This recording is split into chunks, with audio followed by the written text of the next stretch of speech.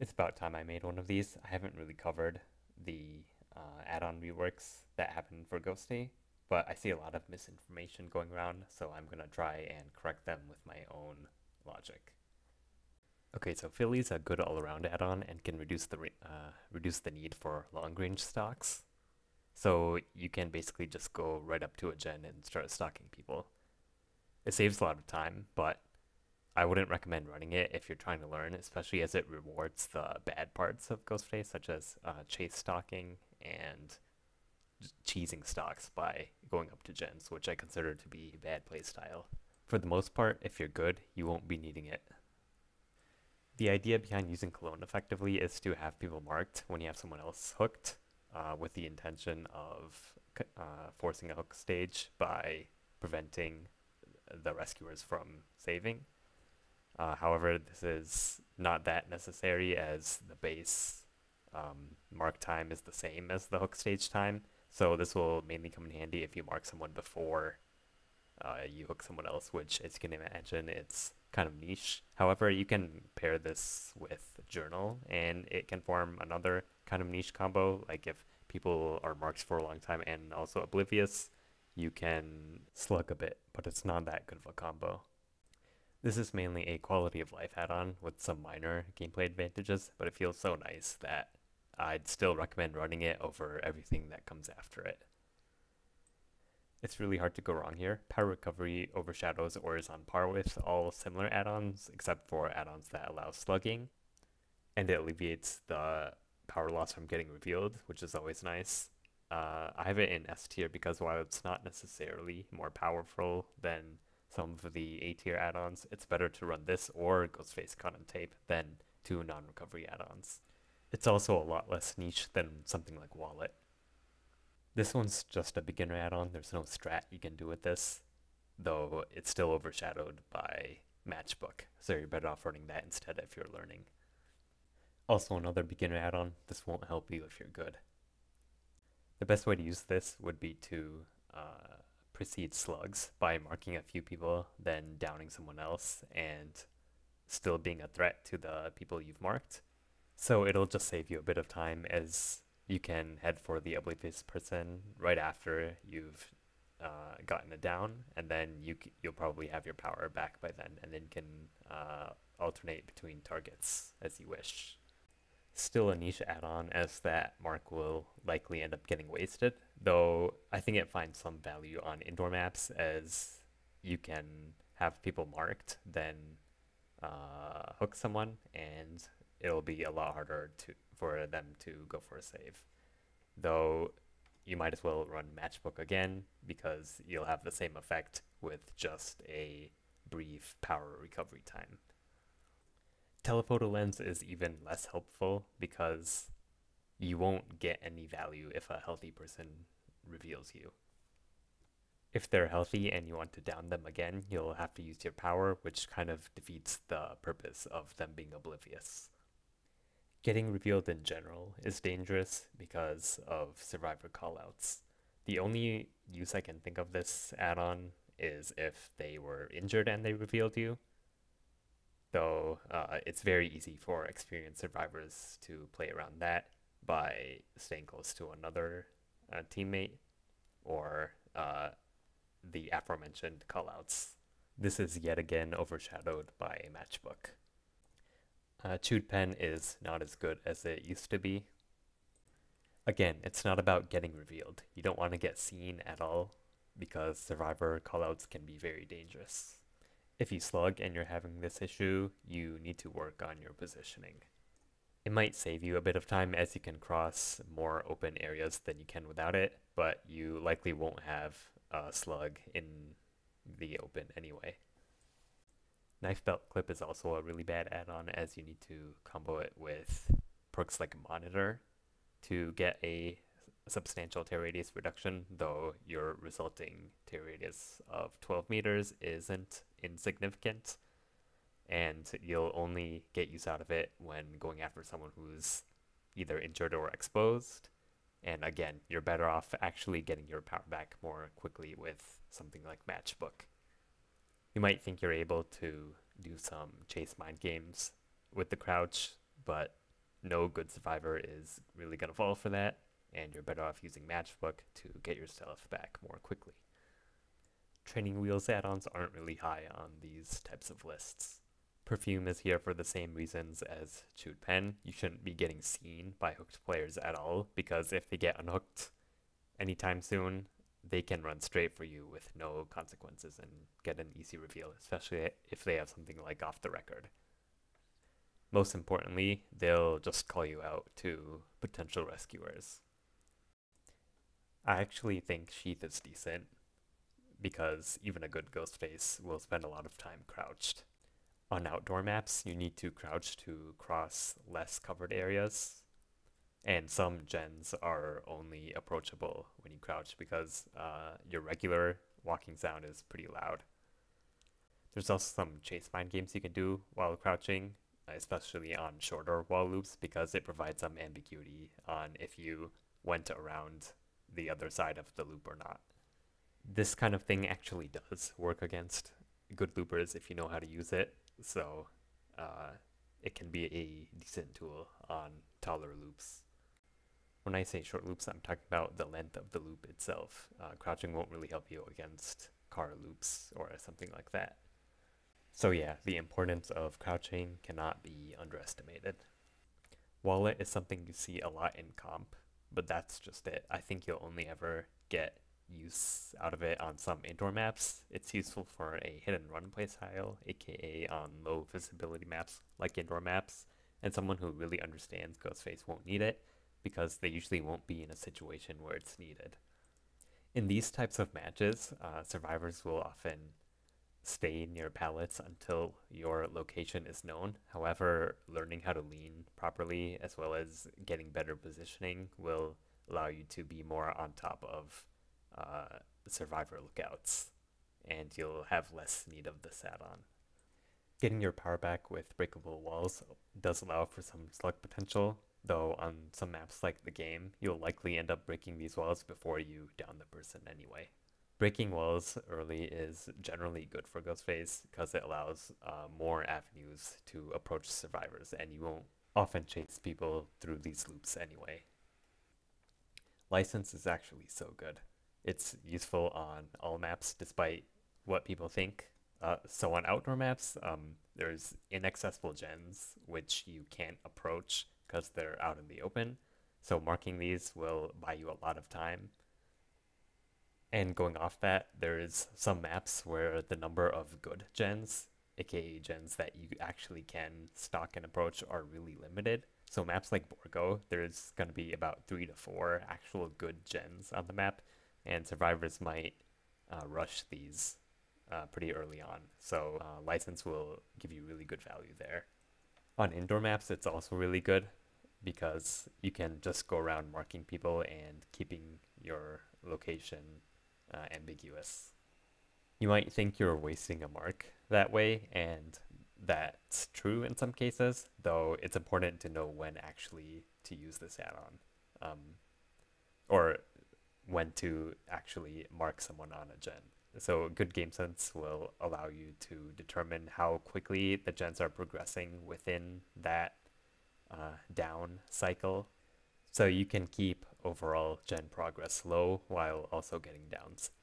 Without this add-on, you're going to have to sacrifice 1 or 2 gens as you get a couple downs. A good baseline for playing is that assume an unattended survivor will complete a gen every 2 downs. So rather than having to sacrifice a gen every 2 downs, you can mark people on these gens and keep them useful for later in the match, if you know what I mean. So overall, really strong add-on. It'll prevent unwinnable games, like where there's lots of toolboxes present. I prefer to take this add-on when there's at least 3 toolboxes. So you can contain the initial gen rush by focusing on marking 1 or 2 people that have really progressed gens early in the game, and then basically drawing out the early game as much as you can. When that gen push dies down, you can play a lot more comfortably. I think drop leg is a little overrated. It's not bad at all. People just rate it really highly for some reason. It's useful for marking and chase, and it'll let you play around small loops when you have some 199 when you get them at that loop. Though it's not really that useful for marking people at gens, as it doesn't counter sprint burst. Sprint burst is the only time you need some sort of speed modifier on your side. Otherwise, you can down the person without the drop leg. Monocular is really bad. I think it's actually one of the worst purple add-ons in the game. So think about this. There's someone with sprint burst. They are about 16 meters away from you, and they're walking, waiting for you to come closer so they can sprint away. How many good survivors will reveal you after they start running? They'll already end up using their exhaustion before they reveal you, and your add-on will be useless. Sprint burst is one of the exhaustions that you need to be able to counter, and this add-on does nothing against it. It finds some use against dead hard, I guess, but good survivors don't necessarily need to reveal you to be able to loop you. So they can still loop you while also keeping their dead hard. The only reason, in my opinion, that this add-on is in C tier, not D tier, is that it actually finds some value against background player, which is the other exhaustion that you need to be able to counter, as it can be pretty dangerous. If a background player person reveals you, you can use that opportunity to pick up someone that you otherwise wouldn't have been able to. Though, again, they don't necessarily need to reveal you to get value out of their perk, and you'll still be in a lot of danger if they just decide not to reveal you, if they somehow know that you have the add-on. I know some people like Otts rate it decently, but I don't think he put enough thought into how the mechanics of the add-on actually play out, and it ends up being way more useless than he thinks. On the other side of the spectrum, we have Victim's Detailed Routine. I think it's actually Ghostface's best add-on right now. I'm not even exaggerating. Sprint Burst is something that can actually deny you your win con, like straight up, and there's nothing Ghostface has that can actually counter it other than something like play with your food and this. Let me rephrase that. If the survivors do everything right and there's at least a couple of sprint bursts present, the game actually becomes unwinnable for you. Sprint burst in general forces you in an M1 chase, and as you know, it's really hard, or inefficient rather, for an M1 killer to win such a chase. You might think it's a good option to just go for another person on a gen, but like I mentioned earlier, the number of good gens on a map, especially outdoor maps, are really limited. So you can have people with sprint bursts working on the unsafe gens, and you won't be able to get them, while the people without the perk can afford to work on the safer gens, like the more open gens, or the ones that can be guarded, I mean. You might think that makes Ghostface really weak, but without sprint burst, you should always be able to have some sort of winning strategy. That's what makes this add-on really strong. The other reason is background player. Background player is really strong in the current version, and it can deny you hooks in a way that few other perks can. So once you understand that, we need to determine the add-on's actual effectiveness against these perks and what makes it so different from something like Monocular, which is so low on this list. There's another thing you have to understand. Marks are entirely in your control. They're not situational. As in, if you see someone, you'll know whether or not you can actually stalk them there. It's not like a fighting game where it's like a 50-50 probability. This is like a skill that you need to learn to perfect over time. As in, you know which gens you can or cannot stalk. So if a sprint burst player is on a gen that you can't approach, you wouldn't be able to get them anyway, because the gen's bad. But if they're on a good gen and the sprint burst is preventing you from actually downing them, you are able to mark them if you're actually good at Ghostface and deny them the speed boost. In other words, this will play exactly the same as if no one in the lobby had sprint burst. And going off this, being able to budget your time between good and bad gens is what separates the good Ghostface players from the actual masters. You need to learn how to instantly recognize the quality of each gen and planning your downs so that the gens that are remaining are uh, winnable for you. So you can't have too many bad gens remaining, or else you'll lose the 1v3. So yeah, VDR alongside license are one of the few things that prevent unwinnable situations. Regarding background player, if you mark someone quickly, you'll have a much better chance of picking someone up at a pallet or out of flashlight range. You'll likely end up wasting the mark, but that's not a big deal. You'll also find some value against dead hard. I often stock injured people anyway in case they decide to heal up, so you can deny that as well, and that's pretty helpful. I actually run VDR pretty much every round these days, and yes, you can have a net increase in purple add-ons even if you run them all the time, so don't be afraid to run it. If you play Overwatch, you can treat it like a Sombra hack that cancels abilities. I actually think there should be some sort of base kit ability cancel, as in like exhaustion for marking people, like maybe 1 or 1.5 seconds of exhaustion, but that's just me. I just don't want there to be unwinnable situations because of perks like Sprint Burst. Next we have Ghostface Caught on Tape. It's an excellent slug add-on, huge time saver on most maps, and especially lethal on indoors. It's great for contesting saves. It allows for 2 marked downs rather than just 1, oftentimes keeping the person on the hook rather than having to concede to the trade. Elaborating on that, if you have 2 people 99'd and you can only efficiently mark one of them, it ends up happening so that you end up downing one of the marked players, and the other one will be able to go for the save while you're in your power cooldown. But this add-on will prevent that. It's also really good in the 1v3. So in the 1v3, you can actually just slug, and the only thing stopping you is your power cooldown.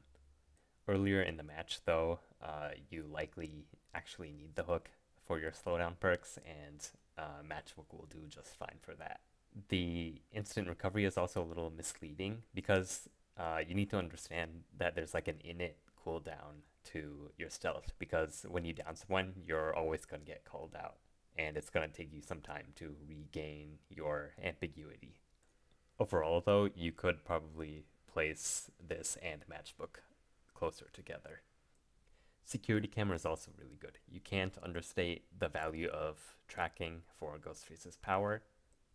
Early tracking, or at least knowing where everyone is earlier in the match, allows you to force hook stages earlier than you normally would, which is Ghostface's biggest win condition. It'll also help in other ways, like being able to contest general hook saves and being able to stop things like pallet and flashlight saves, as well as being able to track people that might be more vulnerable or dead on hook. Ghostface doesn't really have any tracking on his own, so you'll likely end up using 1 or 2 perk slots in this aspect, and the add-on will allow you to save one for something like slowdown. For some reason, I forgot to discuss the address book, but I wouldn't really run it nowadays. Realistically, it'll only help chasing people at tile loops, particularly jungle gyms, and that's pretty much it. You could say there's more windows on indoor maps, but these windows chain into each other so much better than an outdoor map that you won't get much value within the chase anyway. So that wraps it up. I try to keep it concise, but this is actually one of my most researched topics, so I'm aware of all the differing opinions, so feel free to state yours. Thanks for watching, good luck, and have fun out there.